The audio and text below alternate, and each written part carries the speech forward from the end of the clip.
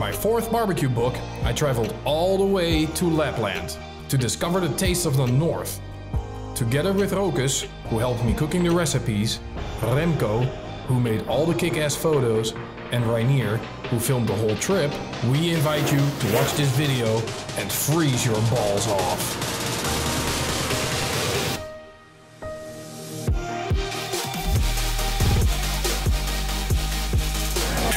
Kerstiron, altijd goed om mee te verdienen.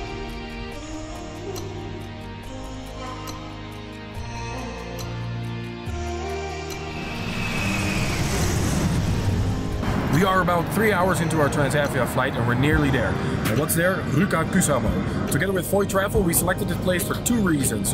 1, there's really great cooking going on there and a local chef, Matti Hurttia, is going to help us with that.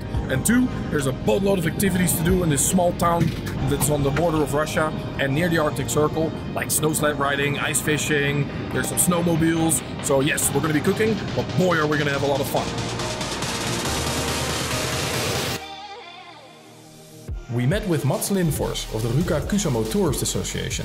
Together with Foy Travel, they helped us to plan the whole trip out and hooked us up with an awesome ride to get through the snowy roads. Next up, we went to scout the locations to find the best and most epic places where we could make the recipes for the Winter BBQ book.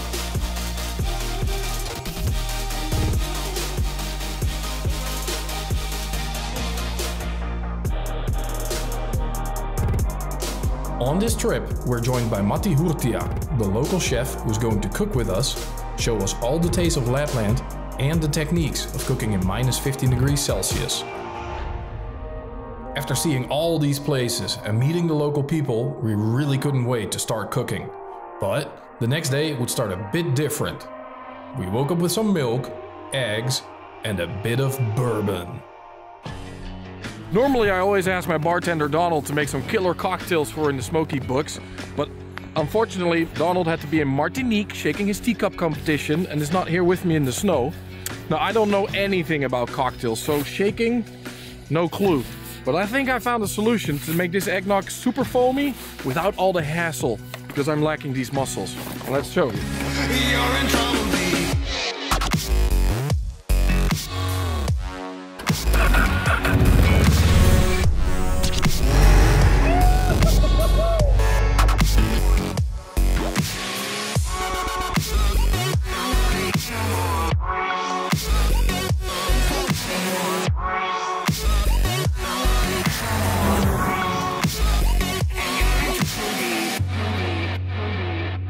So, eggnog, super frothy, snowmobile style. If you don't have a snowmobile, read the book and then we'll show you how to make it with the shaker as well, okay?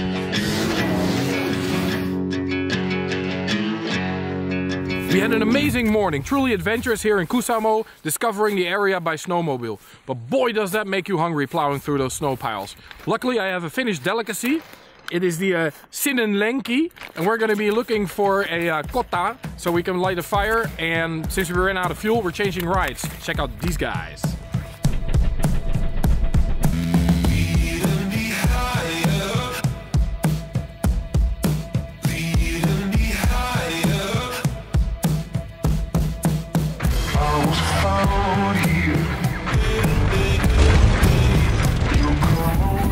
Oh man. I need my sausages.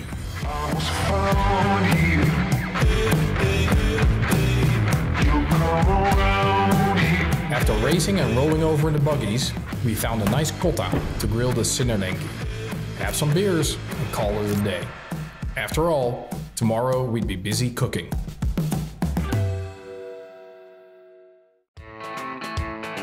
This morning we started off with a reindeer roll and some pulla, which are the coffee cakes, together with obviously some coffee for breakfast. And with Matti Hurttia we discussed the items that we're going to be making, so now it's time to do some groceries.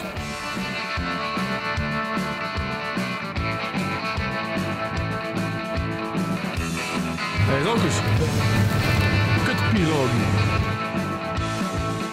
We got most of the ingredients and local fish, but we missed an important part of our groceries. So Matti brought us to a butcher called Arctic Kebab, where we could buy reindeer meat, some moose, and something we even haven't tried before. Bear fillet. Bear fillet? Bear fillet. Sure? Yes. Very expensive. How much is it? 315 euros. Very expensive meat. It's a bear meat. What kind of bear is it? Brown bear. Brown bear. Yes. Okay. Is it delicious? Maybe not. That's not the reaction you're looking for. Somebody not like. All the groceries are in the truck. We got the important stuff, also the yellow vina, local brandy we're going to be basting some salmon with. So it's time to pick up the grill and get some cooking going. Driving in the snow is a mindset. There is no snow. The first day, we found a really magical place where we would be cooking. But when we returned at the nearby parking lot to hike into the woods with all the grills, cast iron equipment and ingredients, the weather changed. We hiked through the forest with all the gear, but all we could see was snow. We missed the turn and got lost. After slipping and sliding through the snow for an hour, we finally reached our spot. An old water mill next to a river with some very nice rapids. We lost a lot of time plowing through that snow, so we had to hurry and light our fires before it would get dark.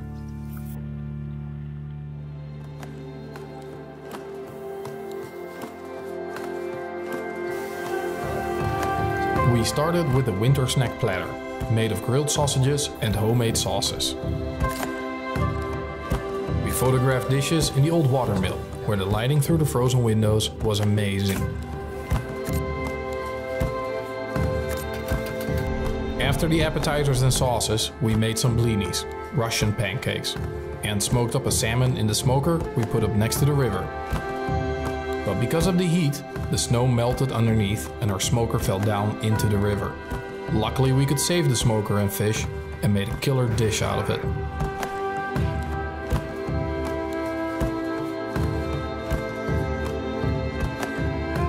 Across the river, Matti was preparing some small fish, known as kitkan visas.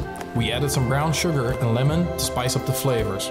But of course, it wouldn't be Smokey Goodness if we wouldn't baconize the shit out of these little fishes. Because the night was setting in, we hauled the barbecue, while it was still smoldering, across the frozen and slippery bridge. This so we could finish the last recipe of today. The last dish we did that day was a fiery fish, an Arctic salmon roasted along the fire, where we glazed it with some honey and yellow vina. Here we go. Thank you. That's our first day of cooking. We had to haul ass to get here. It was a bit of a challenging track, but we got to this beautiful spot in the north of Finland, Kuusamo area, and we cooked up a storm because we did the first few dishes for the Winter BBQ book. Exhausted, we warmed up and rested at the campfire, because the next day we would do something extreme. Come to Finland, they say. Come and do dog sled riding, they say. And all of a sudden the plan changes, and we're gonna do something with this reindeer. Now it's not Stig here next to me. No, this is the world champion reindeer racing, Marco Kilpivara. He's gonna teach me, and then I'm gonna tie on some skis, which I haven't done in 20 years. And they're gonna hang me behind this cute little animal, and they promised me it's a tame, gentle reindeer. Let's see.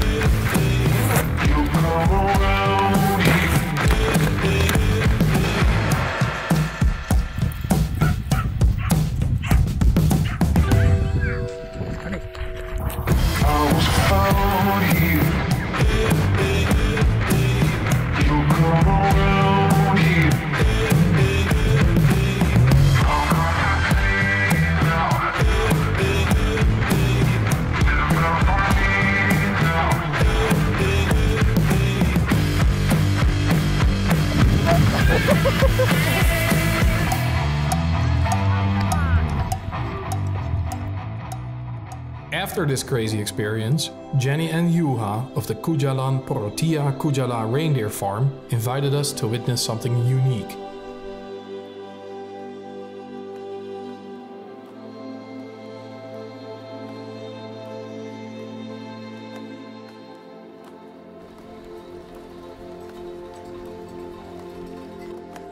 When the night was falling in, it was feeding time for the reindeer at their farm. With a sleigh full of feed, we went into the field. With hundreds of reindeer following us, we created a shaped line of reindeer, and what we saw from the sky was breathtaking.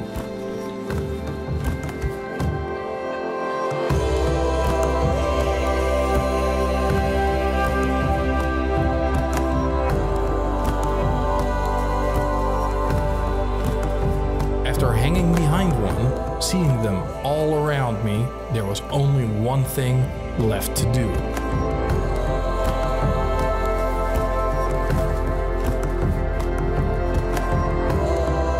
Today is the last full day we have in Finland, so everything is about cooking for the pictures of the Smokey Goodness Part 4 book. Winter BBQ, of course, you can see it around us, and we've been cooking various dishes. We just completed the vegetable course, and I have to tell you, in this surroundings, that's very challenging, because anything like a little bit of oil, a little bit of butter, freezes instantly. So we had to work with 4 people at the same time to really crank out those dishes.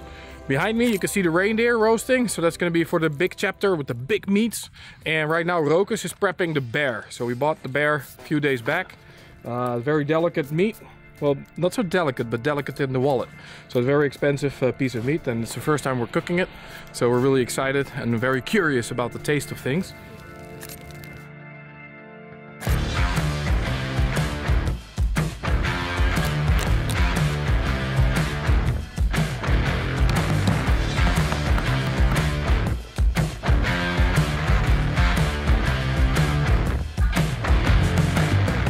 So we're going to be making some guinea fowl legs, and we made our own rub for it, and it's full of wintry flavors. So there's star anise in there, pimento seeds, and we crushed some red berries, and everything is in there, giving it a burst of wintry flavors.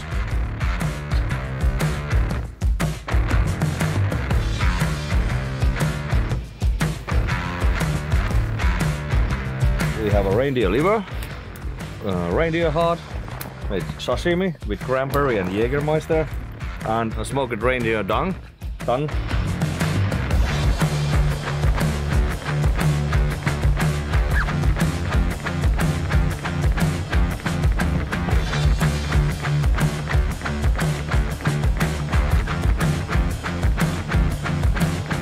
With the first recipes coming out great, we were on a roll and kicked it up a notch.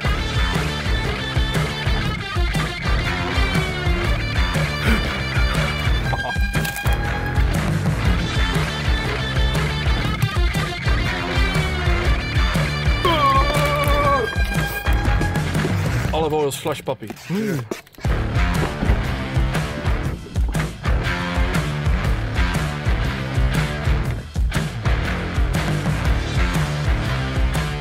At the end of the long day, we created 11 recipes for the book, and when the night was falling in, it was time to pack up and get ready for the last day. With all the cooking and adventure we had the past few days, it was time to try and catch our own food in this frozen land. There's fish underneath my feet. Fish! The northern wind had picked up quite a bit, resulting in feeling temperatures of -40 degrees. Ideal circumstances for some serious ice fishing, Ruka-Kuusamo style. After sitting there for a long time trying to dodge the wind, I didn't catch anything. Luckily, our guide Kai was kind enough to borrow me his catch, which had frozen to death instantly outside of the water. With a little bit of Photoshop enhancement, the picture came out great.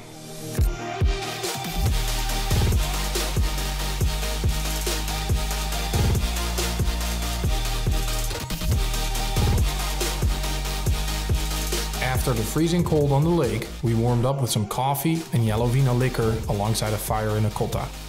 Once warmed up, in and out, we were ready to prepare our last shots of this trip. You just witnessed the fastest photo shoot of a dish that we ever did, and that's great because these guys look so good. Oh. Time to eat.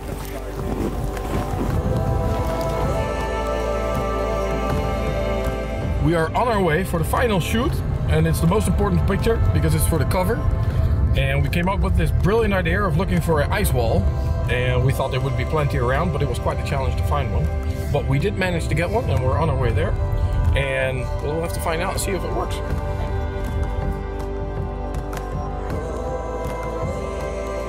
While making the cover photo, the fish kept on freezing. To make them look nice and smoky, we had to defrost them with a torch in between shots.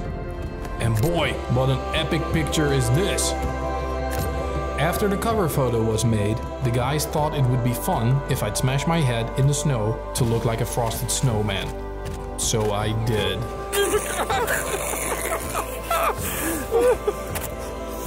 Even stoer kijken, hè? Je bent een koude... ja, kijk die wimpers, maar dit is hem. For us, the Finland trip is over. We have been blown away by the friendly people of Lapland who have helped us discover both the adventures like snowmobile as well as their culinary skill set. They are true masters of outdoor cooking, and we have gained some insights into those beautiful techniques. I'm going to be writing about it in the book, but this video has given you a nice preview of all the beautiful things to come.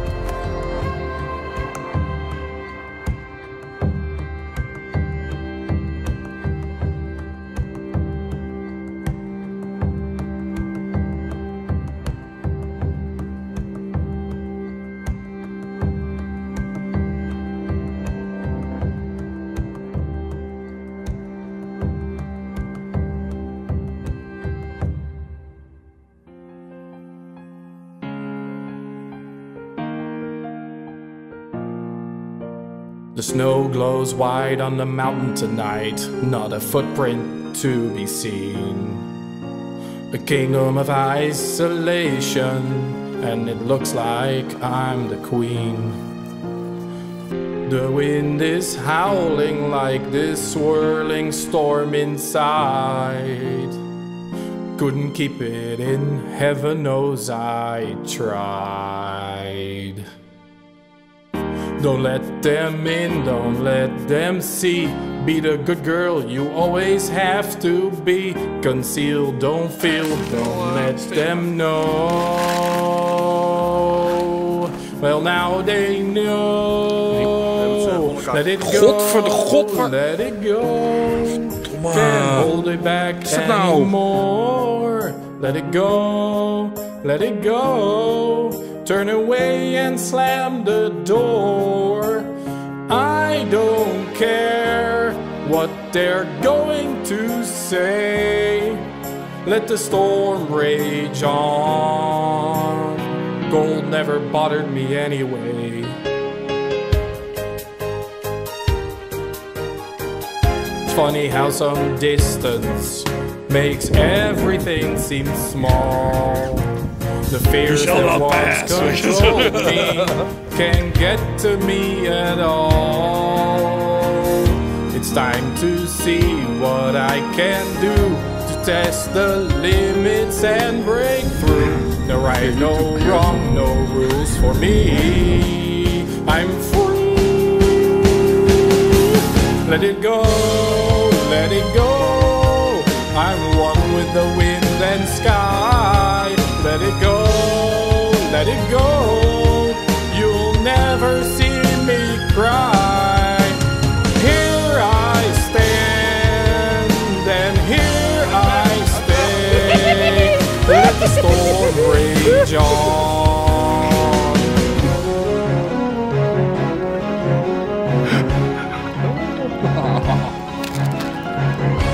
Power flurries through the air into the ground. My soul is spiraling in frozen fractals all around. And one thought crystallizes like an icy blast. I'm never going back. The past is in the past. Let it go, let it go. And I'll rise to the break of dawn. Let it go, let it go.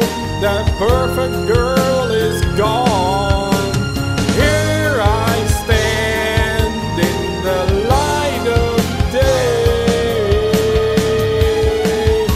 the storm rage on.